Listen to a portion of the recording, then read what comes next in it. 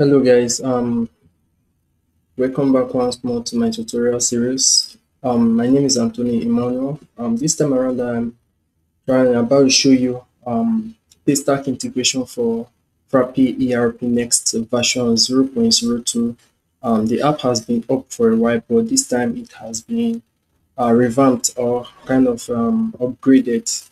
So we have a Paystack payment that is supported in some countries that can be used to collect payments directly from your ERPNext e-commerce, either shopping cart or e-commerce from products and you pay directly.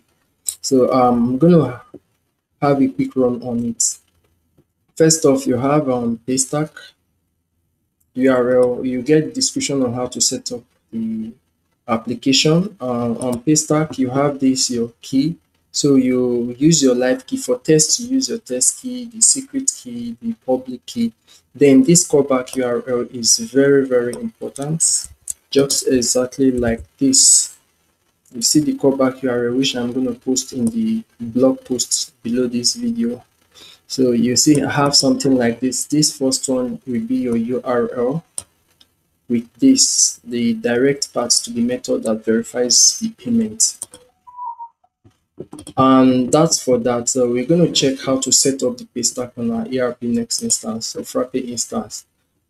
You have this option or menu that says Paystack on the side of your screen or this menu. Then you click this one here, just saves a payment history that comes from Paystack, and this other one is where you set up the integration. On the integration, you can click to add more integrations if you like, but I'm going to open the one I have set up already. So you add your secret key here. Here for the public is used for the payments, the secret is used for verification of the payment. Then this live URL, though we are not using this for now, but you can keep it here for the next upgrade. Then we have what we call whitelisted IP address. Paystack will only send payment information back to your callback URL using either of these three URLs. So whenever in the future, if an extra IP has been added or changed, you can always come here to add or edit the IP addresses. You can see that in their reference here. It says this is for validating the signature, and this says watch the IPs. We only call your webhook from these IPs. This first one here, this one, and this one.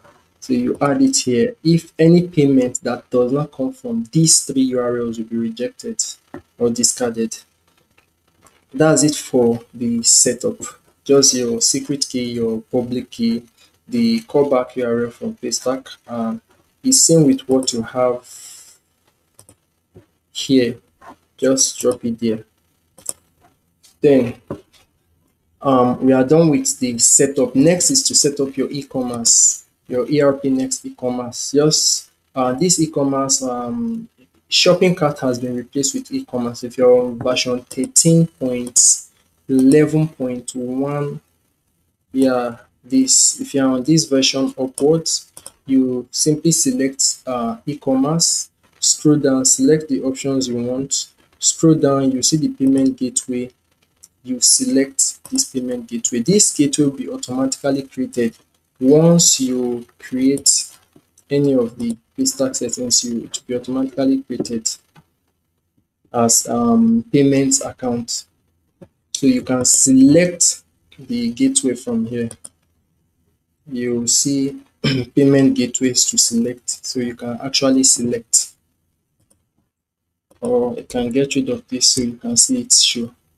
So whichever one you create, you are going to see it. Okay, and that's all. Once done, enable checkout and save. That's the first part. So the next part is to make payment. So I'm going to head straight into the shop. Okay, I'm already on product page, and click on add item to cart, which I've already done here. You go to cart. That's going to open the cart. Okay, you have your cart details, although I don't think I uploaded images. You can select or add more items as you wish. Place order. Okay, recall. Okay, I have to select my billing address. Yeah, so we are in the sales order. The status there says not paid and not delivered. Recall supported currencies are Nigerian naira, Ghana cedis. I think this is ZAR should be for South Africa or US dollars. These are the supported currencies by Paystack for the now. Although if there are other ones I am not aware of, but this is what I know that is supported for the now from the documentation. So we head back to the shopping. So here the status says not paid and not delivered. And click on pay. It just takes you to the payment page, and if you check integration requests, you should see that's it. You can see that here just now. You can open it to see the information. You see the payment came from Paystack.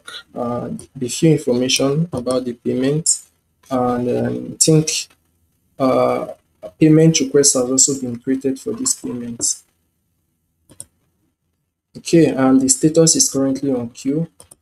Now this page will just load. Once you click that pay button, it automatically loads for you, so you can make the payment. And if it does not load, you can still click on pay now. It brings this interface back up. So since this kind of a test, I select success and pay. So this will validate.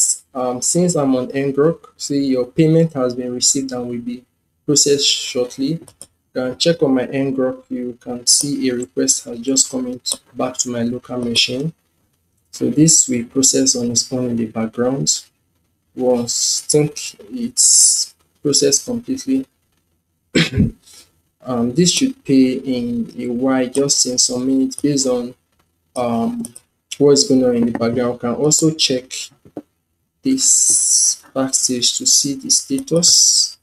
Now you see the payment is complete, so that should be able to send out email to the customer that this order is complete. You can also refresh this and we should see that, yeah, paid and not delivered based on the settings of your items. If it's not a deliverable items, it should be paid with drain. So that's just it, and we can see it in the demonstration. We can also check the payment request, this payment request, and we see that paid to customer, the amount paid, and every other information that concerns this payment. I think we can link to the sales order itself to see the item.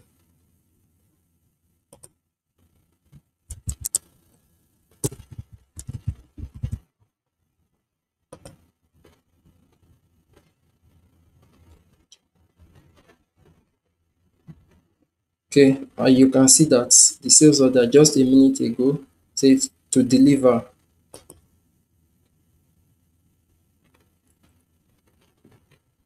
And here is the information.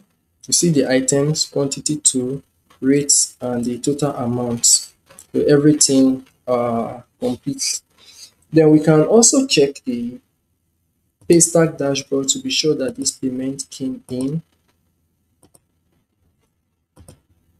Should be sure. So I might have to reload this page to see. The last payment was 1,950. That should show up.